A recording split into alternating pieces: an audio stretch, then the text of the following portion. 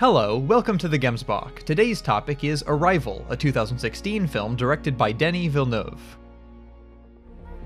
Imagine you wanted to write a sentence using two hands starting from either side. You would have to know each word you wanted to use, as well as how much space that it would occupy. Arrival, based on Ted Chiang's novella Story of Your Life, is a film that shares much with the tone of the cerebral and philosophically adventurous science fiction of 20th century speculative fiction masters like Isaac Asimov, Arthur C. Clarke, and Rod Serling. Helmed by Villeneuve, Arrival's simultaneous full command of modern movie-making practices and fidelity to that earlier era's penchant for intellectual curiosity make it an excellent film. But as much as Arrival's sleek production and classic style make for profuse praiseworthy and analytical fare, and have featured in reviews, essays, and explanations aplenty, it's another relationship that I haven't seen mentioned anywhere that interests me more: the overlap between the premise of Arrival and a philosophical concept known as eternal recurrence, or eternal return of the same, that was most famously championed and explored in Western philosophy by Friedrich Nietzsche. Both the film and that concept ultimately come around to raising the same question. What would it mean to actively, enthusiastically, and fully will every moment of one's life? Despite knowing the journey and where it leads, I embrace it. Like just about every aspect of Friedrich Nietzsche's philosophy, eternal recurrence has been subject to fairly widespread misunderstandings in the years since he wrote about it. In the case of eternal return, the most common misunderstanding is the idea that Nietzsche was intending the concept every time he mentioned it as an entirely serious, proto-scientific account for the nature of reality. But, while he did present the idea with increasing sincerity over the years, there is a large amount of ambiguity among his various presentations of it, and Nietzsche's first explicit formulation of eternal recurrence is as a straightforward hypothetical question. In order to understand the purpose of the hypothetical, and thus the deep and abiding concern which kept Nietzsche fascinated with the concept, let's look at section 341 of Walter Kaufmann's translation of The Joyous Science. What if, some day or night, a demon were to steal after you in your loneliest loneliness, and say to you, "This life, as you now live it and have lived it, you will have to live once more, and innumerable times more, and there will be nothing new in it, but every pain and every joy, and every thought and sigh, and everything unutterably small or great in your life will have to return to you, all in the same succession and sequence. Even this spider, and this moonlight between the trees, and even this moment, and I myself. The eternal hourglass of existence is turned upside down again and again, and you with it, speck of dust. Would you not throw yourself down and gnash your teeth and curse the demon who spoke thus?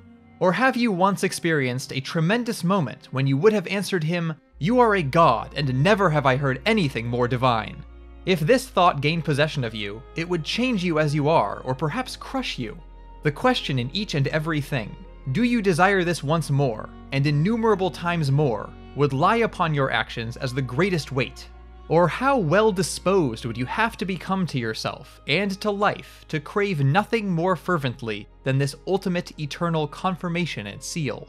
Like much of Nietzsche's mature writing, The Joyous Science is written in an aphoristic style, meaning that the work is constructed of short, episodic aphorisms, stories, poems, and snippets of this sort. For those accustomed to the analytic approach employed by many 20th and 21st century philosophers, where every idea is spelled out as precisely and unambiguously as possible, and then explored and explained at considerable length, philosophy like this can take some getting used to. I mention all of this only to underscore that I am not leaving any details or arguments out of that quoted passage. You have all of the material you need, from Nietzsche's perspective, to reach or explore your conclusions. In those lines, one can see relatively plainly, as straightforward as anything in Nietzsche's writing at least, that he considers thinking about eternal recurrence to be a philosophical exercise related to one's will, and in particular related to one's psychological orientation toward the willed actions and experiences of one's life. Nietzsche distinguishes two categories of existence for the purpose of his hypothetical. One, existing in such a way that one would not want to experience the same existence repeated even once, and two, existing according to willed actions and decisions which would not only satisfy but fulfill and excite a person if the sum of existence containing them were repeated again, or even again and again without end. The idea is that, given this strange hypothetical, one would prefer to be in the latter camp, and given that this is so, one may in practice strive to behave, decide, and follow wills in ways that are in accord with that disposition. This notion is tied closely together with another key term in Nietzsche's works, amor fati, which means love of fate. Amor fati is also classed as a disposition Nietzsche recommends cultivating. Between eternal recurrence and amor fati, there is an overlap as well as a tension. The overlap is in the idea of being so disposed as to accept and love existence, whereas the tension lies between that which is in one's control and that which is not. In order to attain the height of authenticity and power, contends Nietzsche, one would need to simultaneously love, that is, accept, embrace, and relish, all occurrences of one's life, whether chosen or not, while they also actively choose and act in such a way as that they would be willing to so choose and so act forever. Now, as we turn to the movie, the nature of this video is such that it requires spoiling major plot details of Arrival, so you should only continue watching after this section if you either do not mind spoilers or have already seen the film. I just realized why my husband left me. My husband left me. You were married? Consider now some new, related hypotheticals. Would you behave any differently if you knew the time and circumstances of your own death? Would you treat a friend any differently if you knew the time and circumstances of the dissolution of your friendship? Would you treat a date differently if you knew at what point and for what duration of the evening the two of you would argue? These are the sorts of questions that may be raised by watching Denis Villeneuve's Arrival. At the center of Arrival is the character of Louise Banks, a linguist excellently portrayed by Amy Adams. We don't want to know why Joe Alien is here. We want to know why they all landed. Who is tasked with decrypting the rounded symbols of a language used by a race of cephalopod-like alien visitors, whose appearance on Earth is the most obvious of the possible meanings of the film's title. Upon successfully decoding the language at the climax of Arrival, Banks becomes aware that to think in the alien language is to think extra-dimensionally. To be specific, the conventional dimension that is transcended by the alien language is time.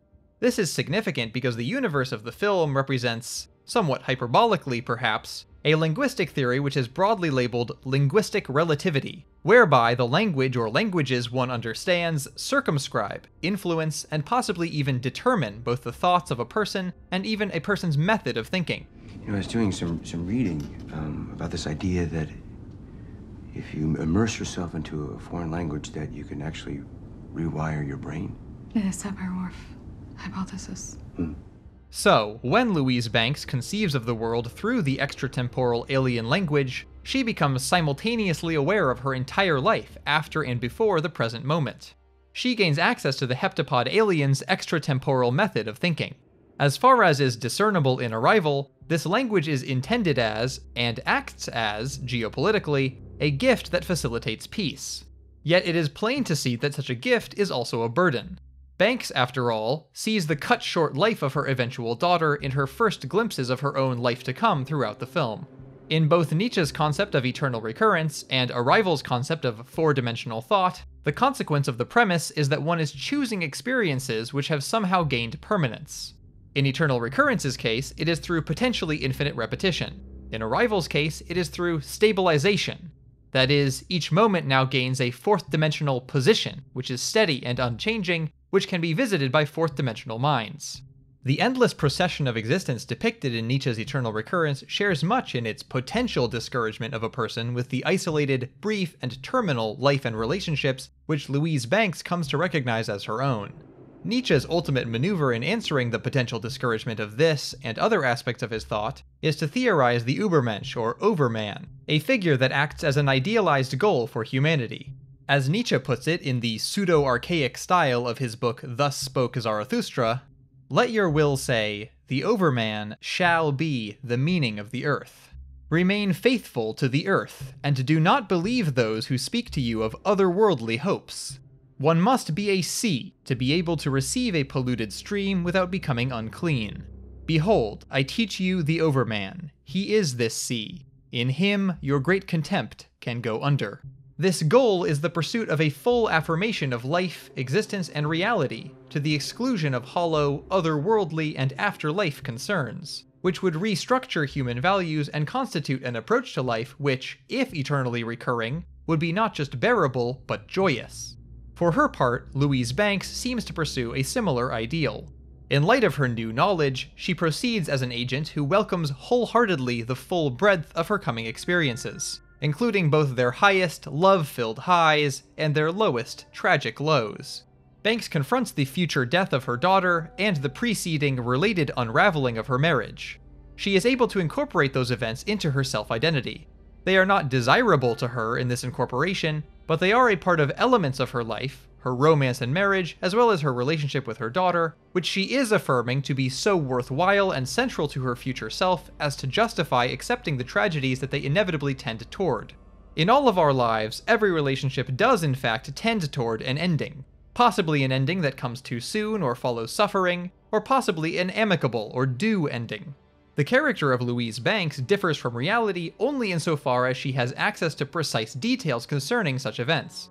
Her choice to take on parenthood is ultimately symbolic of the choice that we all must make in merely seeking out relationships and positive experiences. To attempt to construct, whether implicitly or explicitly, a possible structure of affirmation and joy within an absurd and, whether repeated, finite existence. The arrival of Louise Banks's child then becomes the second, and no less significant, meaning of the film's title. Now, before I close out here, there is a further complication to Arrival's treatment of these themes that is worth mentioning, which results from the movie's implication of hard determinism. To be clear, there are possible contradictions of determinism in the film, such as the scene where the protagonist seems to gain insight by paging through a book she has yet to write, as well as the surprised demeanor of the character during her meeting with General Shang. But barring those arguable cases, Louise Banks, in the end, may not actually have any choice in the matter. Her cognizance of the future does not necessarily imply her ability to choose to do otherwise than the future she sees. After all, the film never depicts her seeing multiple alternate versions of any given future event. So Banks's decision, such as it is, may be a decision not of action, but of disposition and psychological orientation. If even that. After all, it's hard to conceive how actions could be determined without the desires and wills that accompany those actions being determined as well. But free will and determinism are far more prevalent themes in Ted Chiang's original novella than they are in Denis Villeneuve's film, so we'll leave the concept of amor fati to the book and return to our focus on eternal recurrence. It's the kind of thing you write as a preface. Dazzle them with the basics. Yeah. In actuality, all such purported permanence, whether it be from Eternal Return of the Same or from Arrival-esque timeless thought, may of course be illusory. For Eternal Return of the Same, Walter Kaufmann himself, the acclaimed Nietzsche scholar whose translations were quoted earlier, points out that it is perfectly consistent from a logical standpoint that there be finite matter and infinite time without any guarantee of the same combination of events ever recurring. Borrowing an argument from Georg Simmel, Kaufmann writes, "Even if there were exceedingly few things in a finite space in an infinite time, they would not have to repeat in the same configurations. Suppose there were 3 wheels of equal size, rotating on the same axis, 1 point marked on the circumference of each wheel, and these 3 points lined up in one straight line. If the second wheel rotated twice as fast as the first, and if the speed of the third wheel was 1 over pi of the speed of the first, the initial lineup would never recur. And as for time travel, in thought or deed, it still involves loops, paradoxes, and contradictions which do not find any resolution in our current understanding of physics. Certain as yet unconfirmed quantum theories notwithstanding. So what, then, is the value of a narrative like that in Arrival, or of a hypothetical like the one presented earlier? Well, as I hope I've made clear, the value as intended in the mid-career work of Friedrich Nietzsche, and as praised by Walter Kaufmann, and perhaps as intended by Ted Chiang and Amy Adams and Denis Villeneuve, is in the mere possibility of its reality, and in the thought experiment itself. One does not have to be literally assured that one's actions participate in permanence in order to feel, in Nietzsche's phrasing, the burdensome weight of it. Such investigations are formulae for evaluating the trajectory, content, and decisions of one's life. Perhaps even in the absence of Arrival's fourth-dimensional perspective, or Friedrich Nietzsche's time as a flat circle, it may be possible for one to actively, enthusiastically, and fully will every experience that one finds before oneself in existence. If you could see your whole life from start to finish, would you change things?